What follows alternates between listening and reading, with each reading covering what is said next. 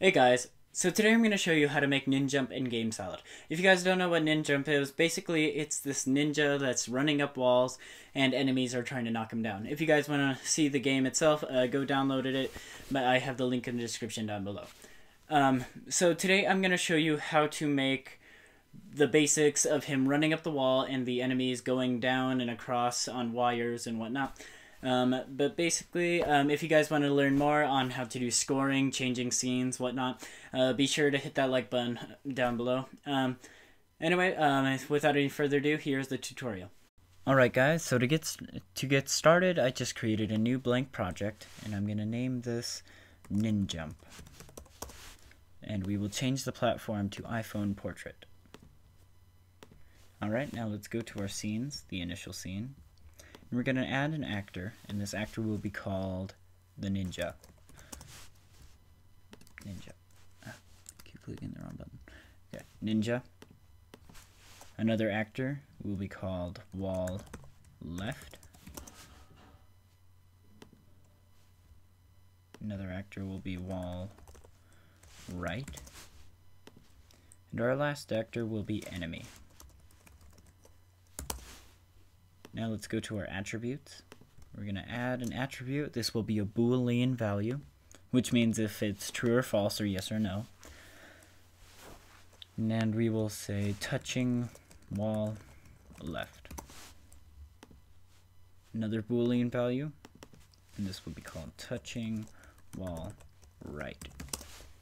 Okay, now let's go to our actors. Go to our left wall, or wall left. And we're going to add an image to this. So I have an image ready. It's just a brick wall.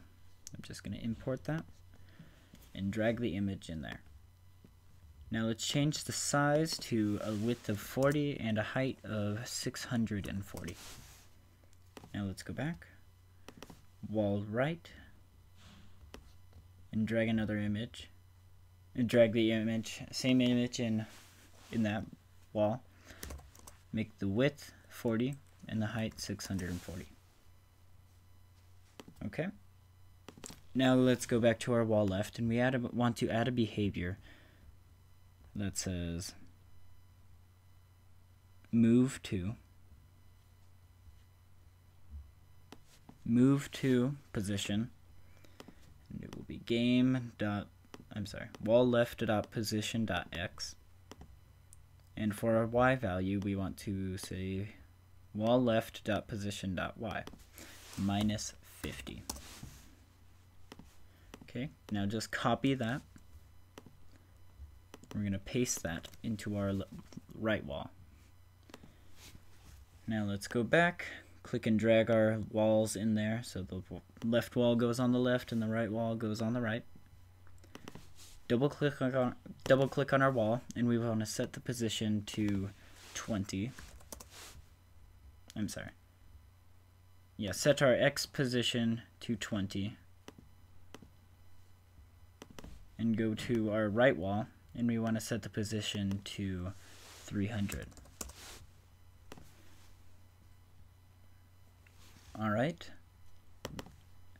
so just a quick preview of what this does. The walls are moving. Oh, I forgot to add something. So let's go into there's a game and scene tab up here.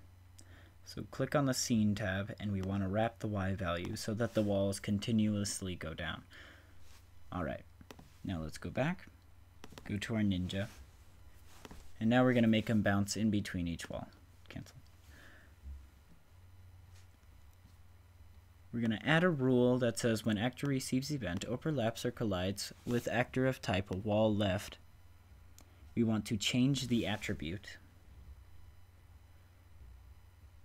So change attribute game.touching wall left to true.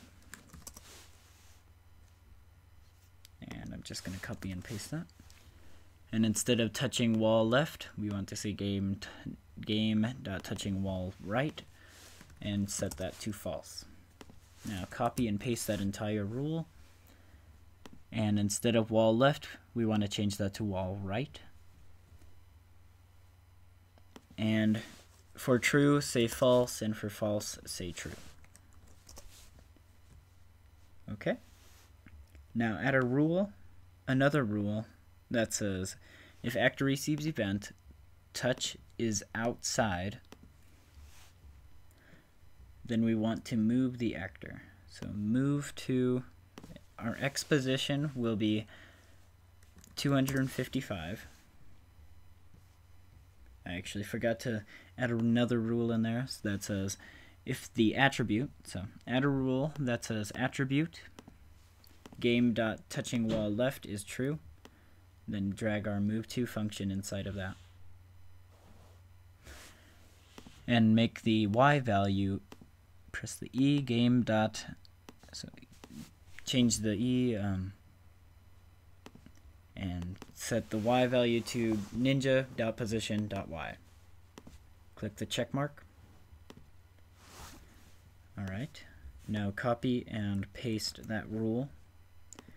Click the three dots on at the top here, and it should say touching wall right.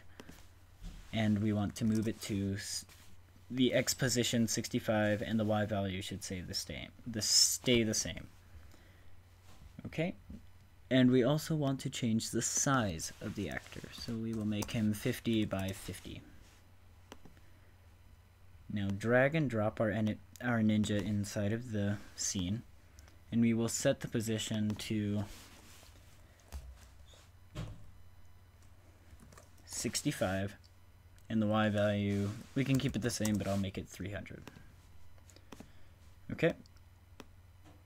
Now, as you can see, it's just bouncing back and forth, but only if I press and hold down the button. So actually, to change that, we need to check mark run to completion where it says to move to the position 255 and 65. Okay, now let's preview this. So now when you click, it hops back and forth, and if you click in the middle of anything, it just doesn't work.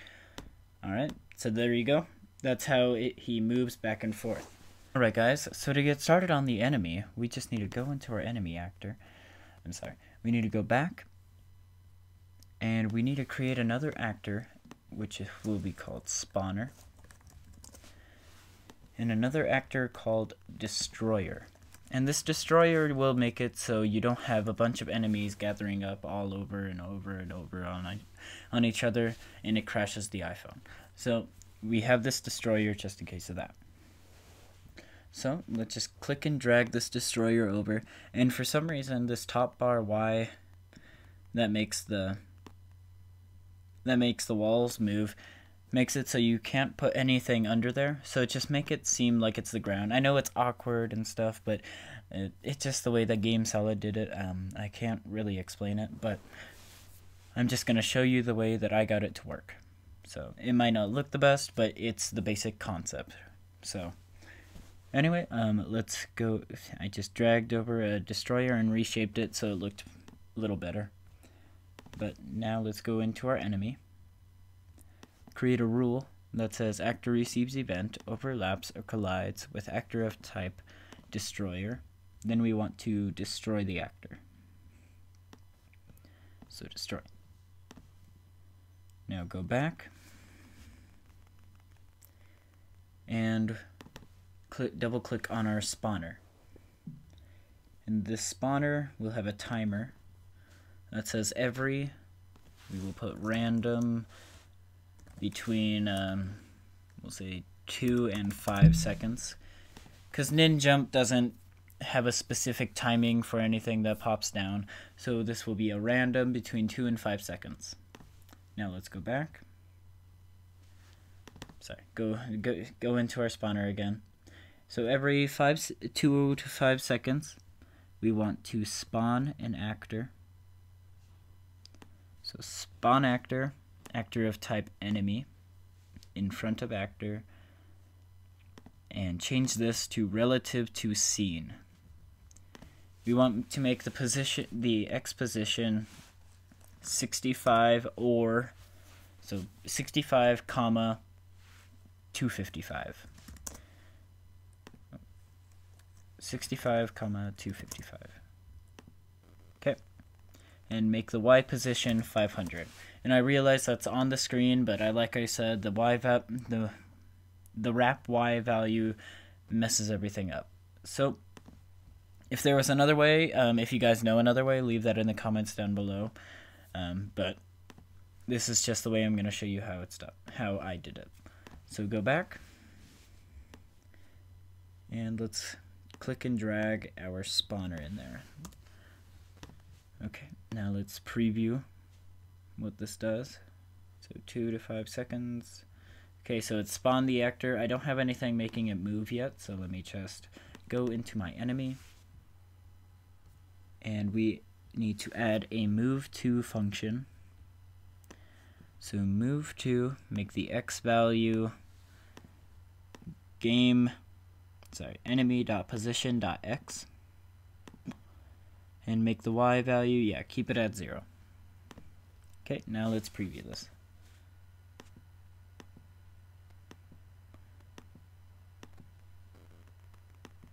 Alright, so he is popping up at 65 all the time. I'm trying to figure out why he's not popping up at the other side. So double click on our spawner again. And we'll just make it a random value. So random between 65 and 255.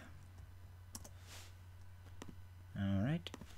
Now I realize this will make it pop up anywhere in the screen, really, but it might be a cool, like, dodge the meteorite thing, so. Anyway, let's go back. And now when the actor hits the enemy, so we want this to do something when it hits the enemy. So double click on our ninja, add a rule that says actor receives event, overlaps or collides with actor of type enemy. Then we'll just change the scene.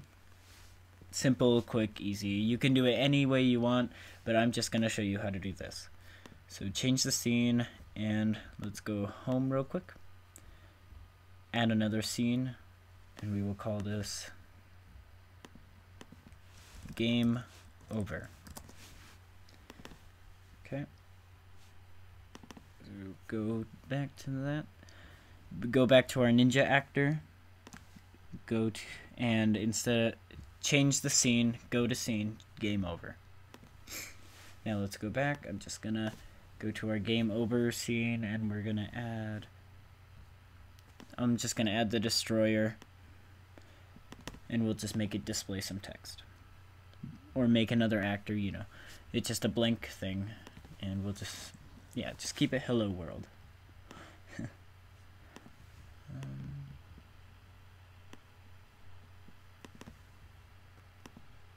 And I'm just making it look a little better right now. Okay. Now go back to our initial scene. So now the actor is moving, and oh no, we hit it, so hello world. So of course you can add more onto this, but that is the basics of how to do Ninjump. Anyway guys, that's it for this tutorial. If you guys want to learn more on how to make Ninjump, such as the score and other stuff, be sure to hit that like button down below. If you guys want to know more about me, check out my website down in the description down below, and also check me out on Twitter.